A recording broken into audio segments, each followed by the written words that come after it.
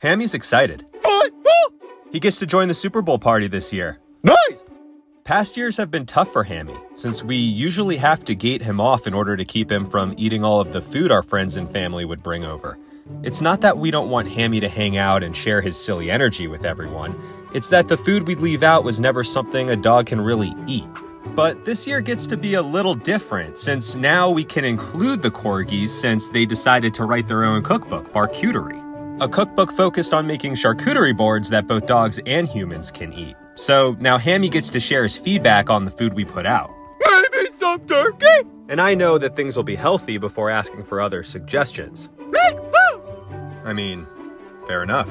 Let's start on some cucumber pajitos. We start with a cucumber, hence the title, some fresh mint leaves, some unsweetened coconut milk because we're going to sweeten this up with some lovely bee juice, otherwise called honey by you normies.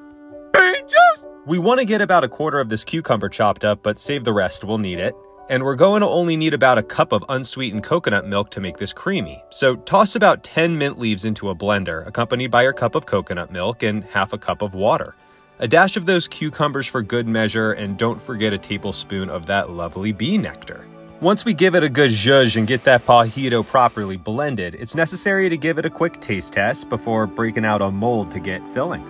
We had this snowflake mold that we felt matched the frozen drink theme, and it's important to mention that we don't hide from messes here because no one's perfect and dogs don't have opposable thumbs anyways.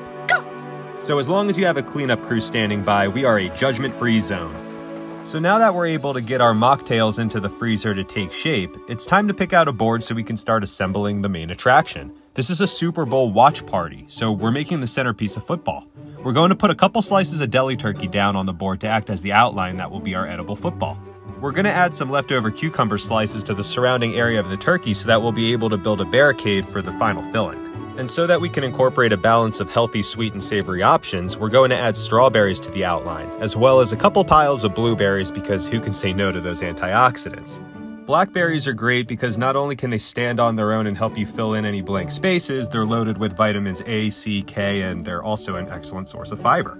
And to stay on our health-conscious trajectory, we'll fill it in with some carrots and just some strawberries to fill in the blanks. This dish will hold our mocktails, and then we're going to fill in the middle with some single-ingredient beef liver dry dog treats that's going to make it look like textured leather so that we can emulate a football. Once we're able to slap down some slices of cheese, we're able to give our football some laces. And then there you have it, a Super Bowl-ready charcuterie board. Now don't forget about our little freezer dwellers, since these are the final touches to our spread. They only need about an hour in the freezer to fully set, and look at how they pop out of the silicone so easily. And just like that, you and your fur babies are ready for the big game. Let's see! So whether it's a holiday, to watch the game, or just for the heck of it, food is meant to bring everyone together, and we couldn't stand living in a world where that didn't include our dogs. So the next time you're thinking of hosting, don't forget that regardless of the occasion, we found a way for your pets to have a seat at the table too. Subscribe! Comment! And like it, guys!